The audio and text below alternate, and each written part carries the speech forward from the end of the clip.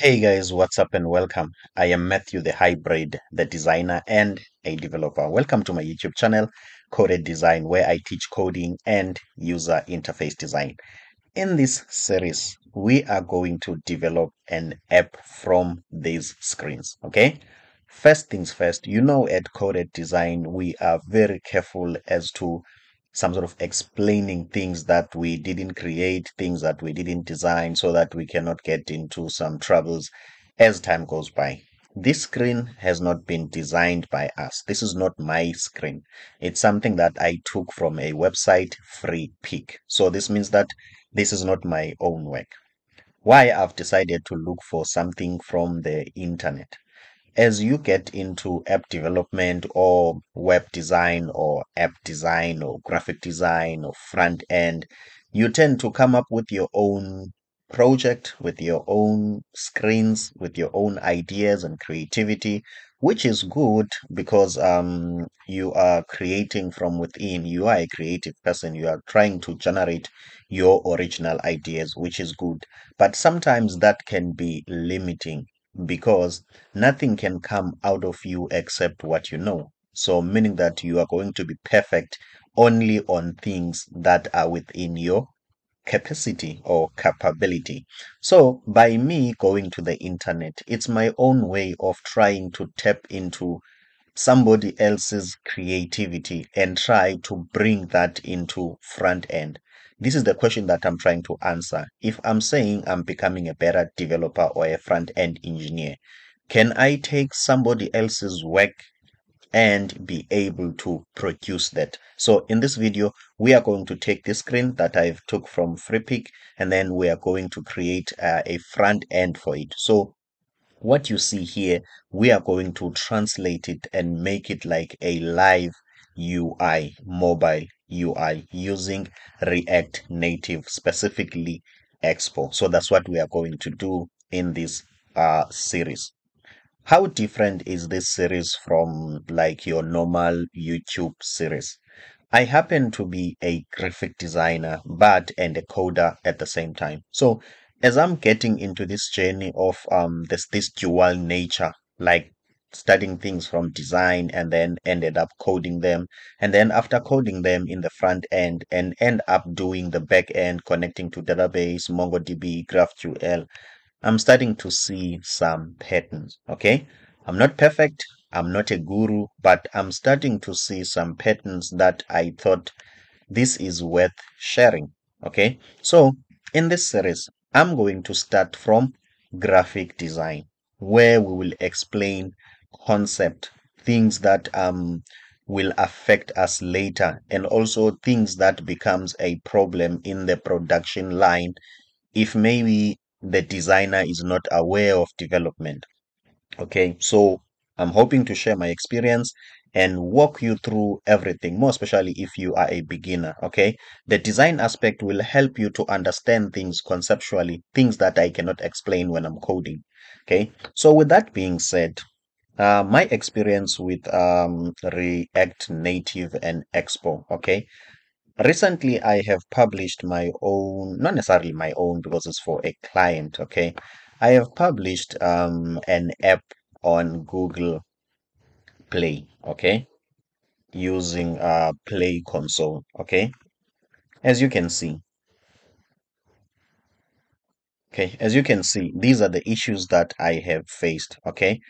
These are my screens, which have been highlighted by Google. These screens are extracted from Google from a bundle. Let me just say from a setup.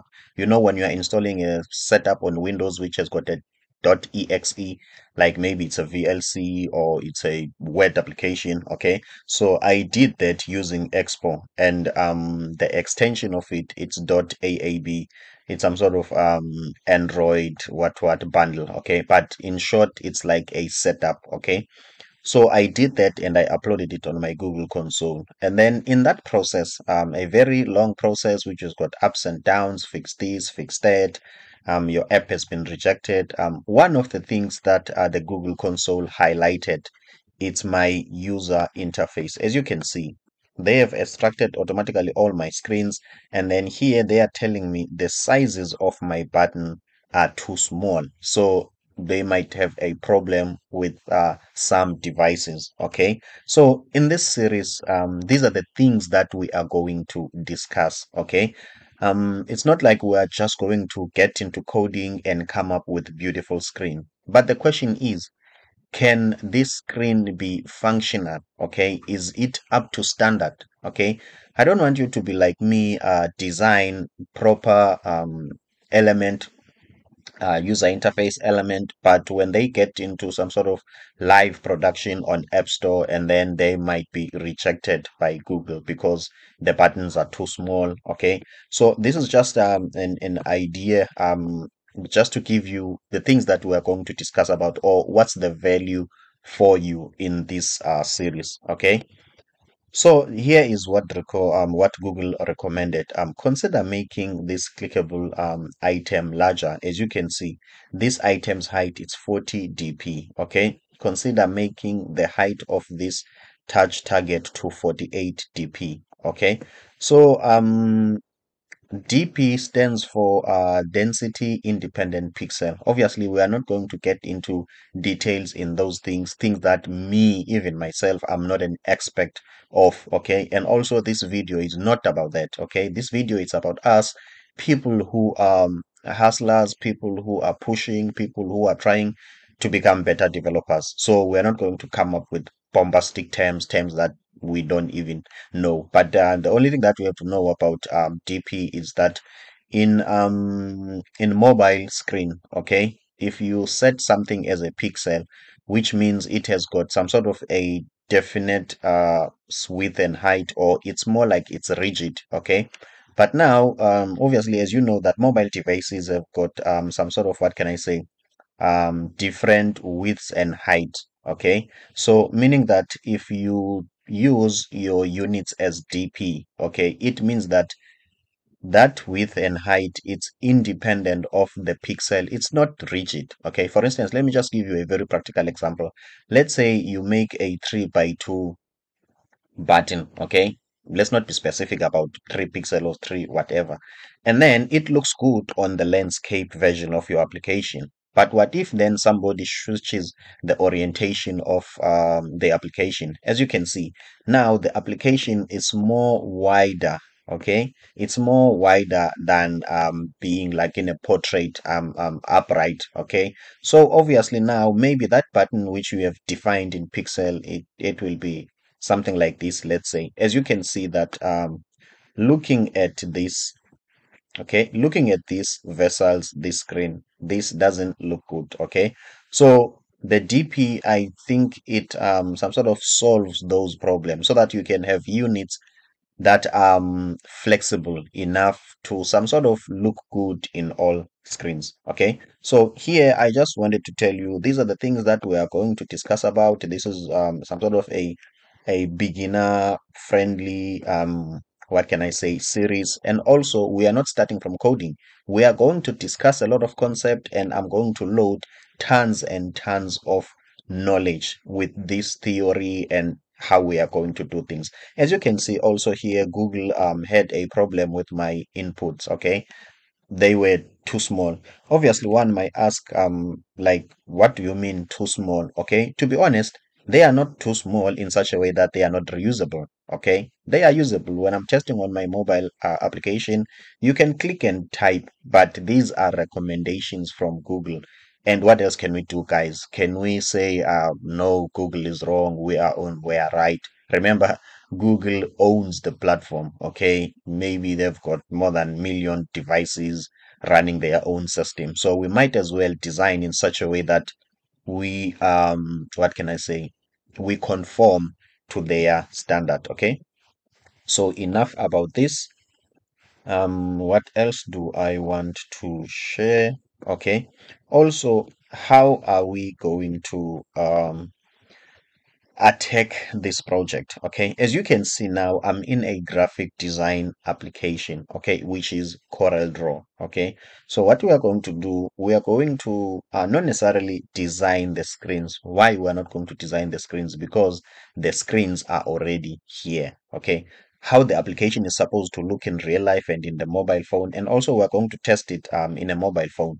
Okay, so it's supposed to look like this, so that means -1 problem. But however, I took this from the internet, remember, so meaning that we can't just when we want to use the background, we use this as it is, because this is a JPEG. Okay, this is a JPEG, it's an image, it has got this app and welcome, of which in real life this is going to come from like some sort of a code perspective. Okay, so we will need to have a background without this text and these icons. Obviously, in terms of the icon, we might create our own, or we might even trace this one just to get this exactly as it is. Okay, so this means that we have to use a graphic design program to create some sort of graphic assets. Okay, what do I mean by that?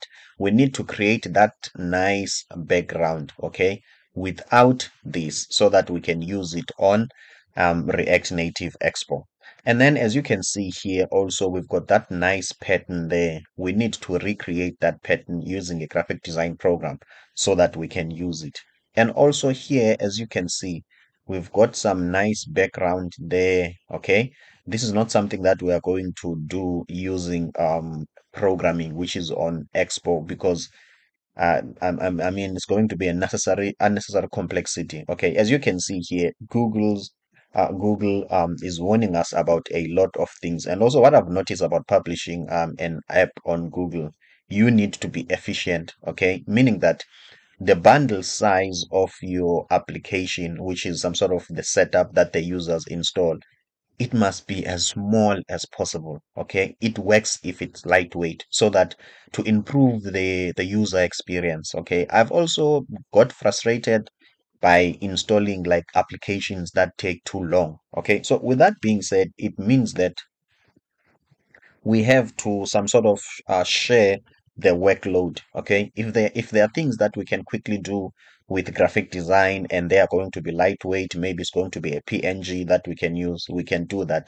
instead of coding this kind of a thing, okay, unnecessarily, which might increase the bundle size of our application. Okay, guys, that's about it for this video. If you want to join me in this journey where we will be using what can I say, um Google's standard, and also we will be using not necessarily APIs, but we will be using documentation, like we will be using React Native documentation, we will be using stack navigation, checking documentations in order for us to get this exactly as it is. Okay, if you want to join me, don't forget to subscribe. But that's about it for this video. In the next video, we are going to jump into CorelDRAW and design these.